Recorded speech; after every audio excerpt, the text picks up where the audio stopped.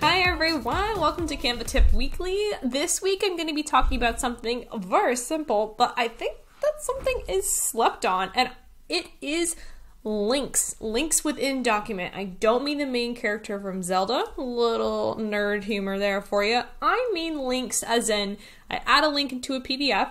This is my how to use your logo guide, which is going to be in my digital eShop, and I am preparing it right now with links to Canva templates. So let's do that together. So I have this page, which is the scoop on my opinions on email signatures. There's another video in my YouTube about my approach to email signatures when it comes to Canva. So I've already got this link, but let's generate another one. So first I'm gonna zoom in and I'm gonna remove this completely because I wanna start from scratch.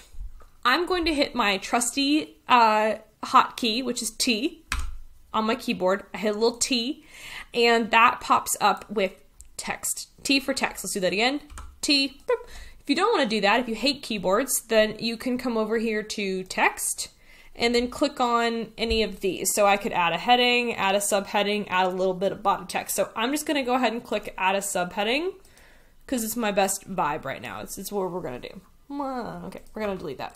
Now, I want this to be a link to generate or a link to a Canva template for an email signature. So I'm going to do click for template. I'm going to left align it because I'm working with a grid over here. So I'm going to come up here, alignment, left align, and then I'm going to drag it over until I see those pink dots, and that means it's aligned. Here's a fun little trick that Canva just added.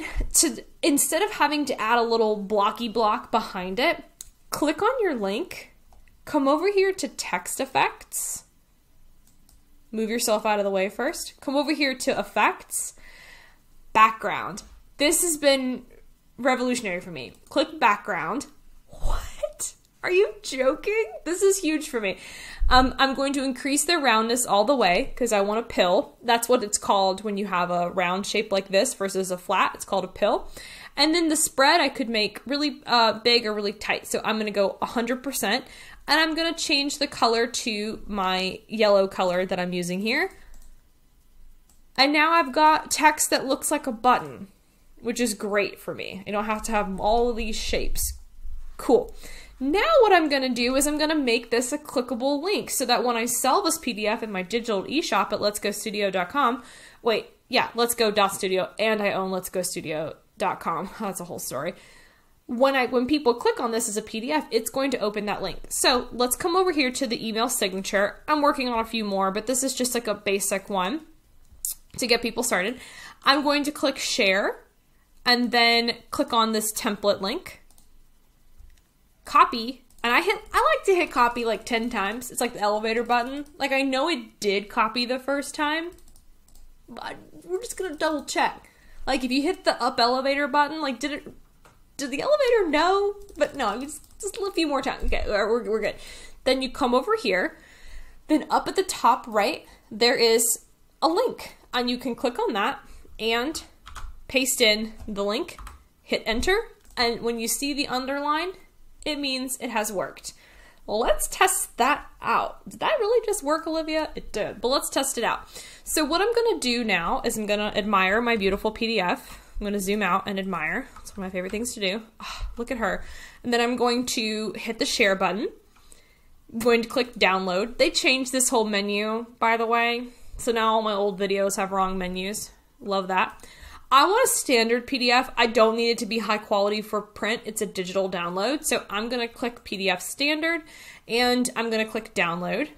We're going to hydrate while we wait. Wait and hydrate. Hydrate while you wait means you always...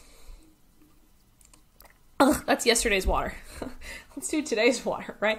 We're going to save this. I actually don't know if you guys can see this part of my screen. I'm just going to save this into my Dropbox, how to use your logo demo.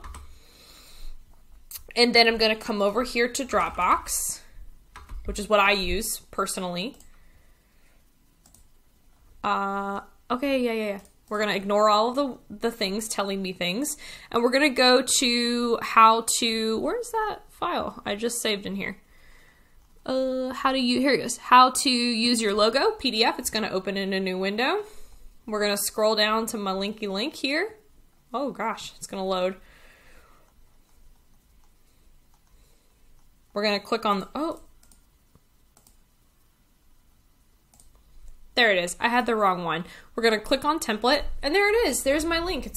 Here's a template created for you by Let's Go Studio. I also have this one, which is my recommendation for email signatures, Signature Hound. So you click on that and it opens up, and that's links. You can add links to things. Now, this works as PDFs and for internal Canva documents as well. So it's obviously not going to work on social media because you can't have a link in social media, and it's not going to work in your email signature. Please watch my email signature video for me to go over that. But it will work if you've got a larger team document and you want to tell people like, hey, click over here.